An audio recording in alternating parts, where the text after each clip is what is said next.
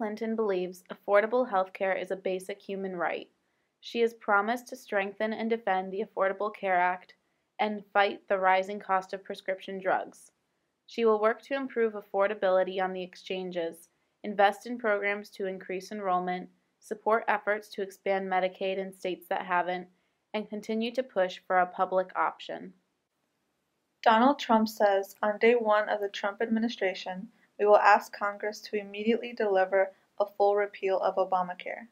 He supports a free market approach including health savings accounts, Medicaid block grants, and removing barriers to entry into free markets for drug providers.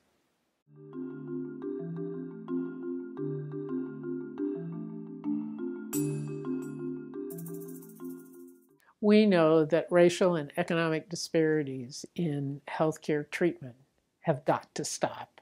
That's why we have to mend the healthcare gap. All should have access to quality, affordable healthcare. That's what we need in our nation. After hearing all this, now you decide. Who is best for our nation? Who are you going to vote for president November 8th?